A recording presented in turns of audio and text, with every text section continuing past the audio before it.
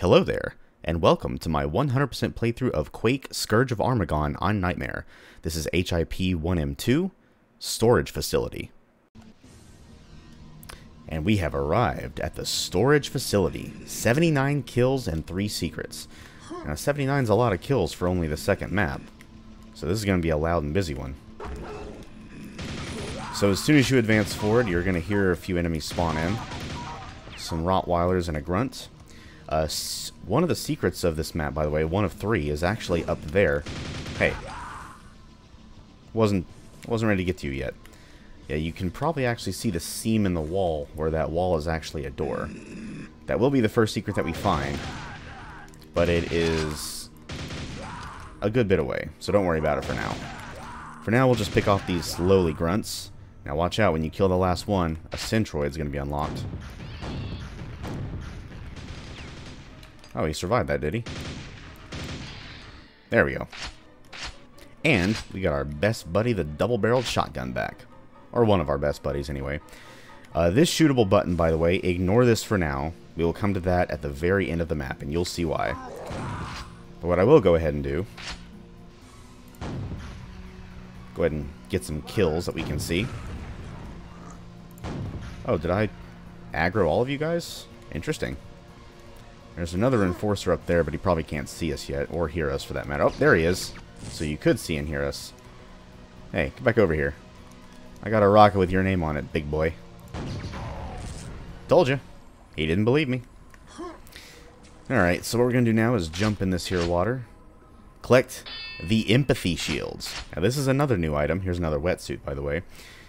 The empathy shields basically takes, I want to say, half the damage that enemies inflict upon you.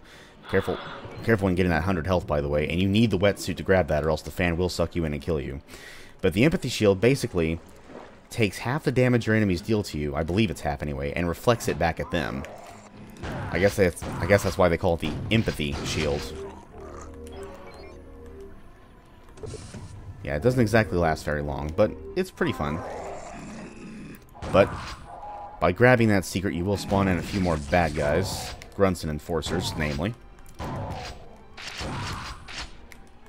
Yeah, this level's already pretty busy. 22 kills in only 2.5 minutes.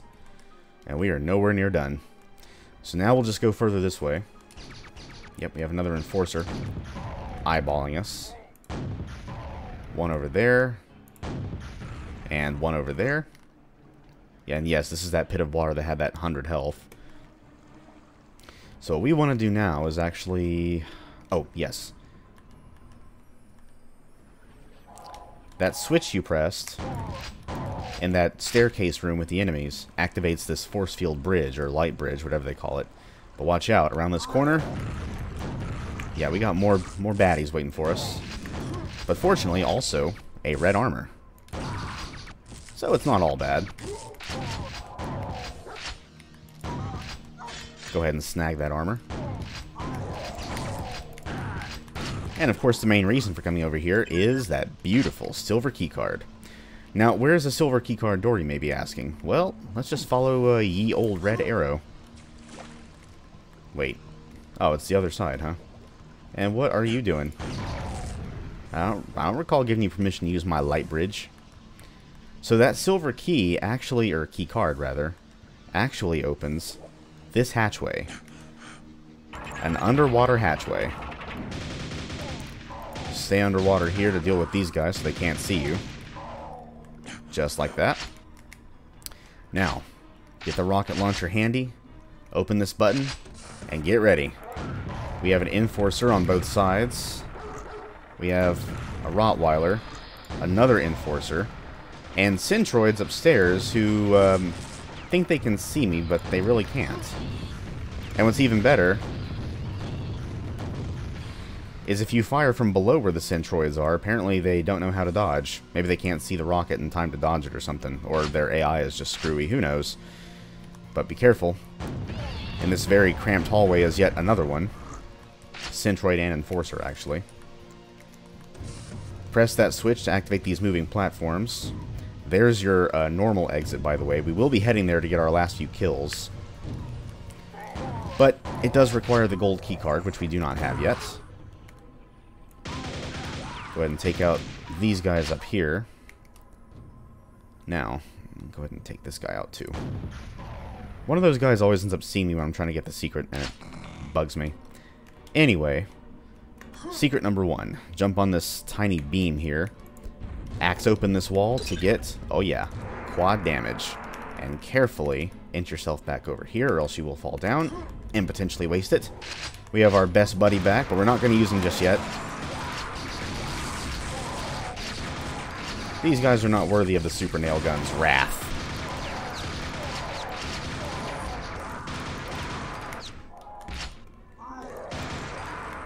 The regular nail gun will more than suffice.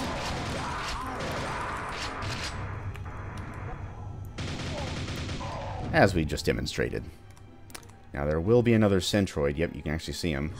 And I think if I use the rocket launcher, yeah, it'll hurt me a bit. That's okay. But we are above the Centroid this time, and he still couldn't see us. So, yeah, now that was a lovely rampage, I have to say. Now, secret number 2 is in this room. See that yellow armor? That's your secret. Jump down over to this stack of crates here, and just grab it. Simple as that. And while we're here, we might as well go ahead and nab some other supplies, including this juicy 100 health. 2 big fat boxes of nails. Some shells, some rockets. All in a day's work. Alright, so I think what I'm going to do now is go back this way. So we're going to go ahead and go to that normal exit. Ah, didn't make it in time. Oh yeah, there's a Centroid over there now, blocking the way. But we'll just blast him into oblivion. And I think there's, yeah, 6 more kills, technically 5. I think this is where the rest of them are. Lower this force field, kill the Enforcer, press the button on this long elevator ride. And let's whip our best buddy out now, shall we? Yeah, look how jerky the Centroid's movements are. That looks pretty funny. But we have a Grunt and an Enforcer up here on this upper ledge. Now be very careful not to drop down, because if you do, you cannot get back out without rocket jumping. Of course, these guys want to get directly below me. But they can't do a thing. And that's it. All kills obtained. All that's left to do now is find the secret exit. Yo, that's right. And I can't quite remember if I spoiled it in the last map or not, but this is the map where the final secret is indeed the secret exit. Now, how to get it? It will involve using this ruby red beauty right here, the proximity gun. So shoot a prox grenade up to that button. Perfect. Now, like I said, or may have said, the prox grenades do explode on their own over time, but it does take a while. So you have plenty of time to run back here. Yep, you see that door that was inaccessible earlier? Well, it's not inaccessible anymore. The secret exit. Oh, yeah. Oh, I missed a nail gun. Aw, shame. But yes, that is storage facility. I think every 90s FPS had to have their own storage facility type map. I mean, Doom had one, and Quake now has one where it's just crates, crates, and more crates. But as far as crate maze maps go, which this map isn't really a crate maze, it just has one room full of crates, this is pretty fun as well. A whopping amount of kills. I mean, look at how many corpses we're looking at right now. That's got to be almost 10 enemies. Courtesy of that lovely quad damage Rampage. But yeah, this is a damn fine map. Very fine. Maps like these make me kind of sad over the fact that vanilla Quake didn't have more tech-based maps like this, or just more tech-based maps in general, because they are pretty fun. It's a nice change of pace from just being in the Quake dimension all the time. But yeah, you get to see a few more Centroids. We get our double-barreled shotgun and super nail gun back, and that's, yeah, pretty much all there is to say. Fun map, very busy. I mean, almost 80 kills for only map 2. That's pretty odd. But all that aside, the secret map is next. So until that time comes, that was Storage Facility. Hope everyone enjoyed it. Hope you all have an amazing rest of your day. And I will see you next time for the secret map. Or, I should say, secret map 1 of 3. Yes, each episode similar to Vanilla Quake, has its own secret maps. There will be 3 secret maps, 1 per episode. The first of 3 secret maps is up next. So I will see you all then. Bye-bye.